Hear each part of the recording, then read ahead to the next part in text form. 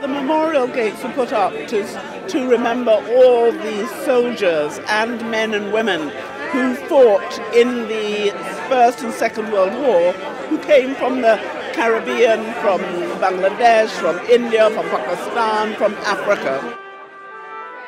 All the people who came to assist the United Kingdom in the First and Second World War from the Commonwealth came as volunteers. There were no conscripts, and they came to support us and to keep the whole of the Western world free.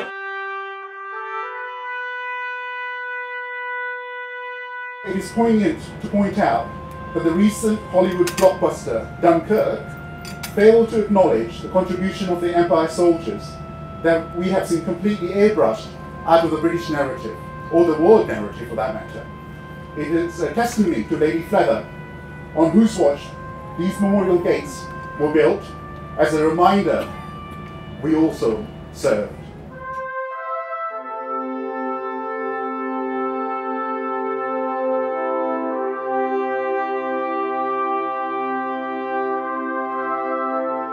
The relationship has developed over that century. The 5 million who served are descendants like me who live in this country, who have made this country their home. And our children are growing up here. Even today, in present, we have such a diverse culture within the military itself. We as Muslims, and we've got Hindus and Sikhs and all the other different religions, actually get involved in all different aspects of the British military. So diversity is really important within the armed forces here. It's to represent the society that we live in, but more importantly, I think we need to tap into every single community to get more people to join the army.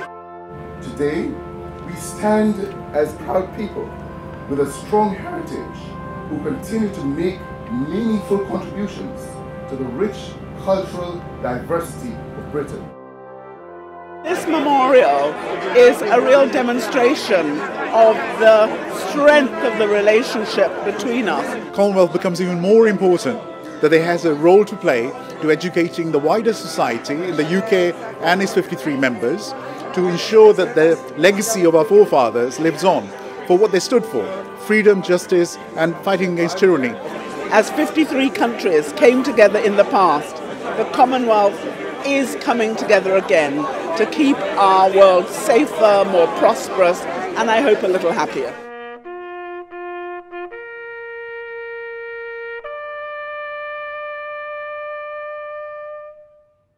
Have you ever wondered if serving in the British Armed Forces and being Muslim is compatible?